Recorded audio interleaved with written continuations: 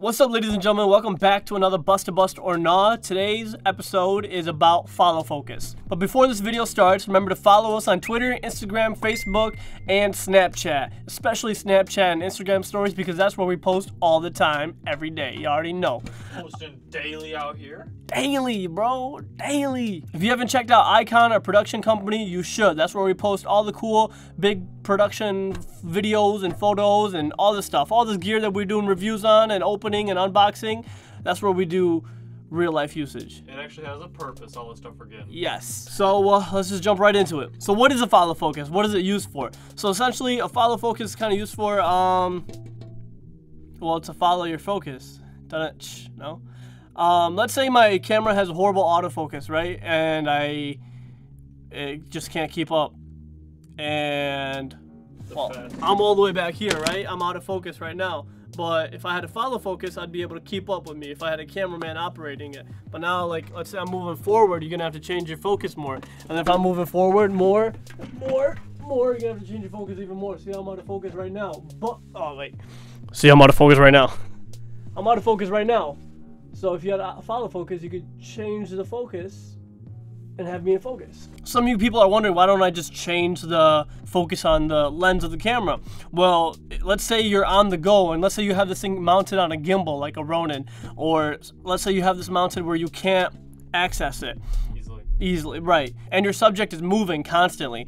Let's say, for example, like a soccer game, and you're trying to shout out World Cup. Shout out World Cup. So you're trying to keep your subject in focus. You just turn the dial on the follow focus, and it'll move it'll move the focus ring for you without any vibration of your hand touching the lens and moving it. A lot of people use this in commercials or like wedding uses when they have this mounted on a gimbal and they're trying to do a tracking shot of the bride down the aisle, or any high production shots or projects. Rarely will you see any professional use autofocus because autofocus is really unreliable.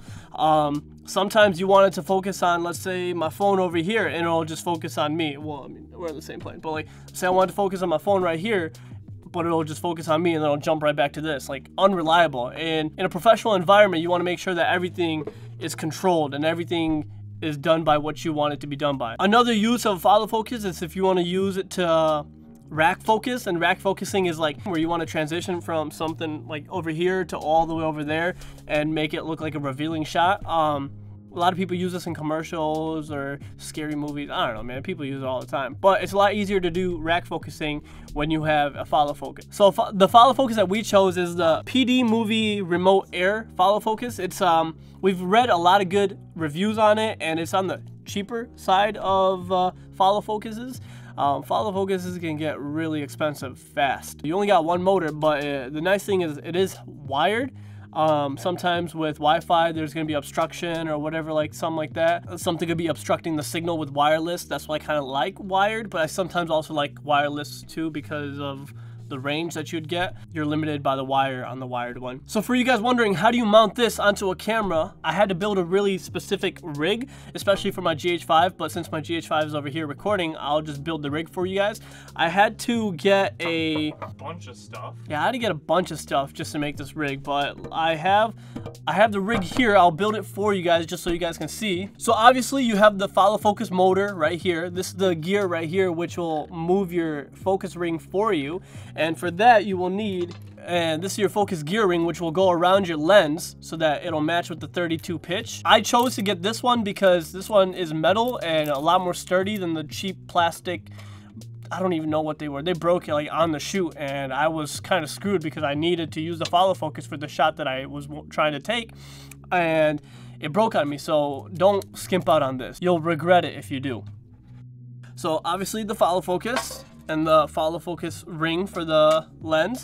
Here are some of the wires that come with the follow focus. This one connects from the follow focus to the remote of the follow focus, which is like a wheel. Well, you can turn the dial a lot so you can dial in exactly the focal range that you want it to. And then this wire here is used to go into the motor into the P-tap supply of, well, your gimbal or whatever supplies a P-tap power source. Or you can get this into a V-mount battery, which has a P-tap source right over here, and you just plug that in. So if you don't have a gimbal, or if you're trying to use this on a tripod or something like that, you can buy a V-mount battery, which comes in handy. We did an unboxing. Check that unboxing out over here. This came with the mega unboxing that we did a few days ago. So if you guys want to know more about that, check out that video. Here's the Ronin M quick release plate right over here. And on top of that, I have a small rig, I don't know what this is exactly called, but a small rig rod holder is what I call it. And then on top of that, I have a Manfrotto quick release plate adapter. So that way I can have my Manfrotto quick release plate that's on my camera snap on to the top of the rig. So that way if I want to go on and off of the rig, I can just snap it on and off.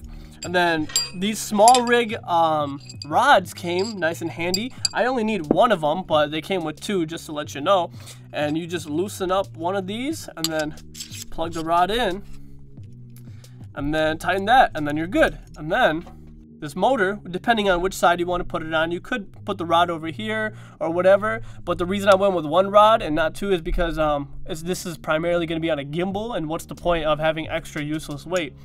Unless you wanted to put another motor on the other side, and maybe that might come in handy. But the motor has this nice little adapter slide thingy that slides on like this. Oh, choked that on there. Tighten that knob. Now you're good to go. Now your camera will sit on top of here, and your ring will go around your lens, and then you'll be able to use your follow focus.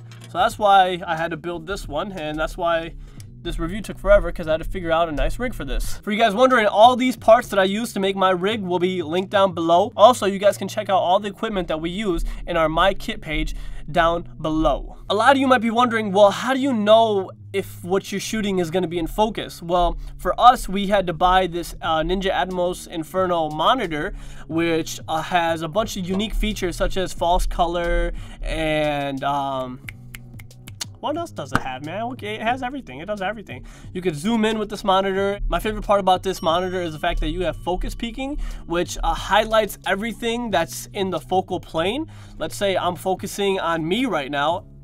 Focus peaking would be a bunch of lines that are around me because, well, I'm in focus. So use that focus peaking assist to change your follow focus to know what's in focus. That's how we keep track of our focus, and the fact that we have a nice long cable connecting from our monitor to our camera, we're able to use that monitor on our gimbal. Another thing about the monitor is the fact that our monitor also records, so we use SSDs to record. So we don't even use the camera to record, we just use the camera to shoot, I guess. Review for the Atmos Ninja Inferno will be coming soon, if not the next video. If it's already out, check it out over here. So here's our Ronin M review coming soon. We mount this wrong side. So we mount the wheel over here and we just tighten it if it ever wants to get tightened. There we go. So now it's nice and sturdy. Let me show you guys. So then you take the cord that looks like this, plug one end into the motor, and then the other end goes to the remote. And then this P-tap supply, there's a P-tap supply on the bottom of this gimbal right over here, and we'll just plug that P-tap.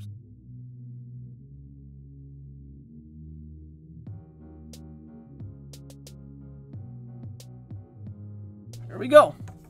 Obviously, you can like do cable management for the cables, but you gotta remember you gotta have some free room, and boom. So that's how you hook it up. Let me disassemble this because it's taking up too much of my shot.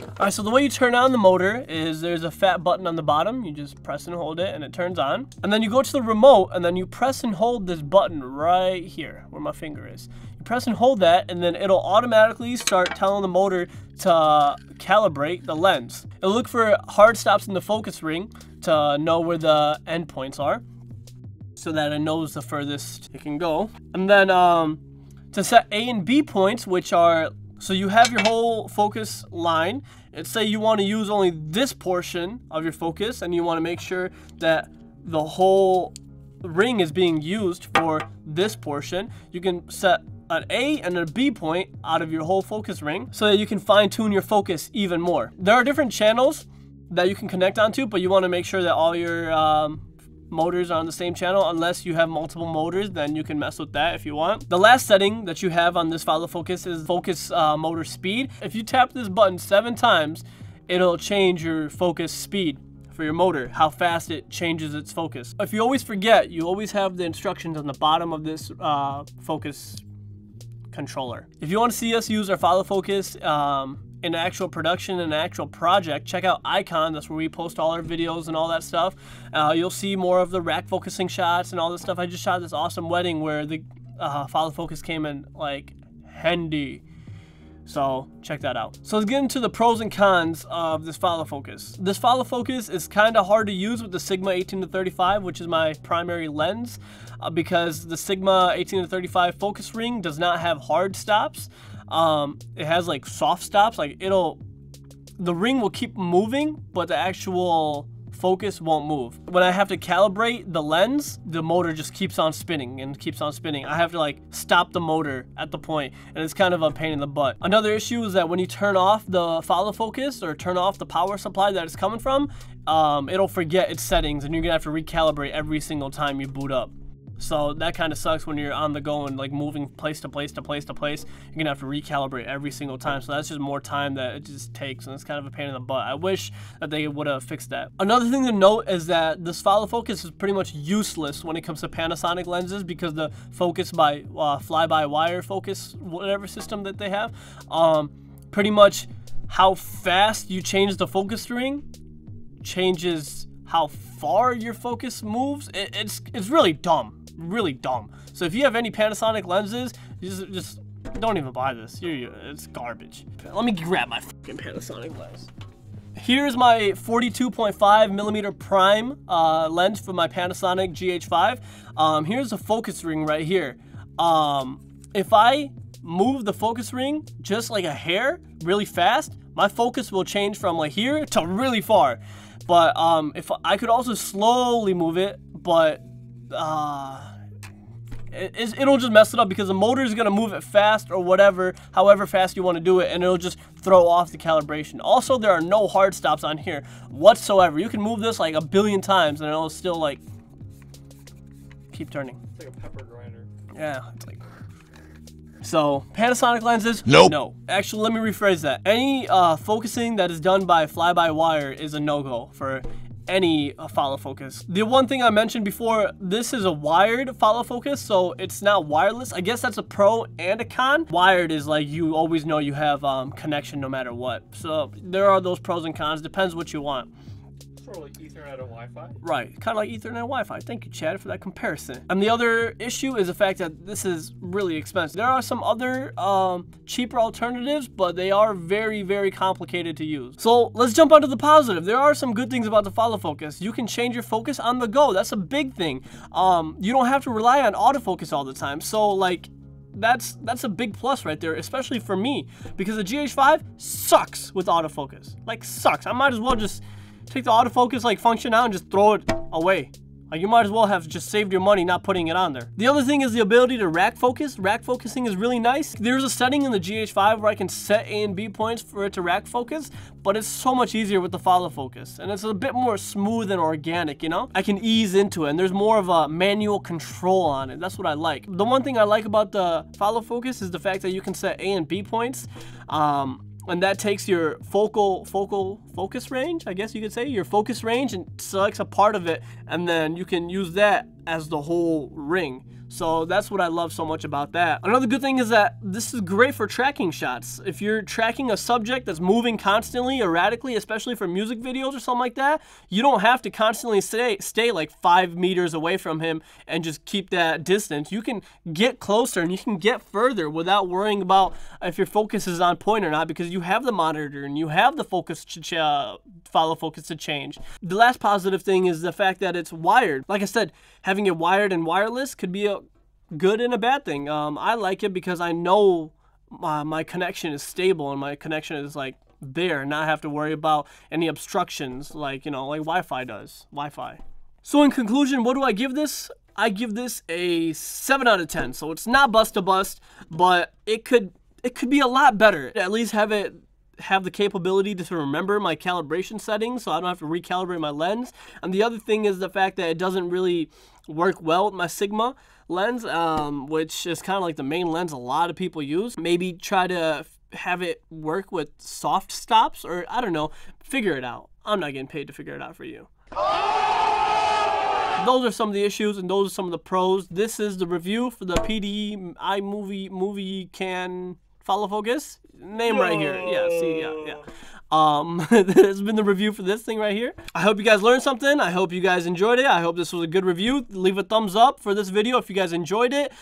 Comment down below what your favorite part was. Comment down below if you like using autofocus, because I know some Sony cameras are great with autofocus. Comment down below if you're going to get one, or if you have any questions about this, I'd love to answer. Follow us on Facebook, Twitter, Instagram, Snapchat. Remember Snapchat stories and Instagram stories, we're always posting on that 24/7. So remember, that's where all our giveaways and stuff like that will be occurring. So stay tuned. Check us out on Icon. Like I said, our production company. That's where we use all this gear. And yeah.